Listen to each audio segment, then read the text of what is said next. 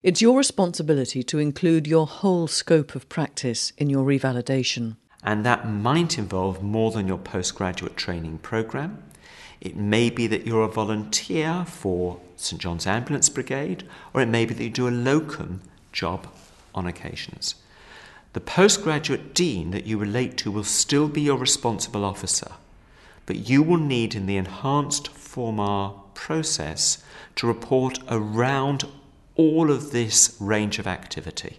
So any incidents that have occurred or complaints that relate to that should be reported in that process.